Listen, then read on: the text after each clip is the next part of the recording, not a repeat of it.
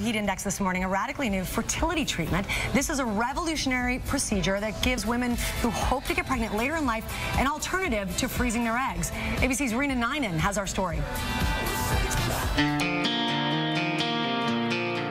To the outsider, little Grant is a typical 4-year-old, curious, energetic, adorable. He's our little miracle. He always will be. That's because Grant was among the first wave of babies in the world conceived through the use of frozen ovary tissue. Freezing young ovary tissue and reimplanting it later is a relatively new concept, enabling women to freeze up to hundreds of thousands of eggs. When Amy was diagnosed with Hodgkin's lymphoma at the age of 19 and faced sterility, Dr. Sherman Silber of the Infertility Center of St. Louis recommended the revolutionary procedure. I told her I really didn't think this had much likelihood of working. It was very experimental, but it was all that we could do for her. 12 years later, she returned to Silber to have her frozen ovary tissue reimplanted. Soon after, her ovary began to function normally.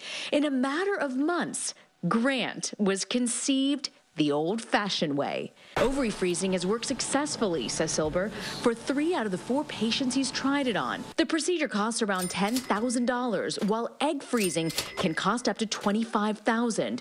For Good Morning America, Rena Ninen, ABC News, New York.